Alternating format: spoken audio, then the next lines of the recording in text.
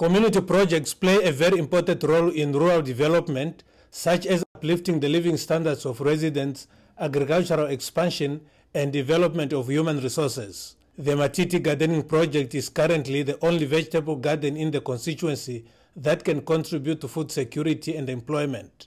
This project also has the potential to supply vegetables to either government institutions or local supermarkets in the region. I'm going to encourage our community members for them to come up with vegetable gardens so that they can feed their families. Because as you can see, in Linyanti constituency, we have vast land that is not being utilized. So we encourage community members to come up with vegetable gardens so that they can at least make use of the resources to feed themselves. Sazita encouraged the community to apply to the Regional Council's rural services to establish more projects such as this one.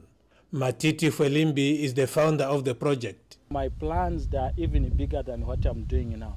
If I happen to get more support from the government, I would like to use even the other sites that I could even have a portion of onion, a portion of carrot and the cabbage. At least I could have 3 varieties that either a hectare each.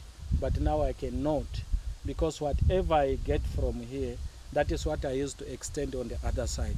Felimbi says at the moment he is concentrating expanding the project to increase plantation.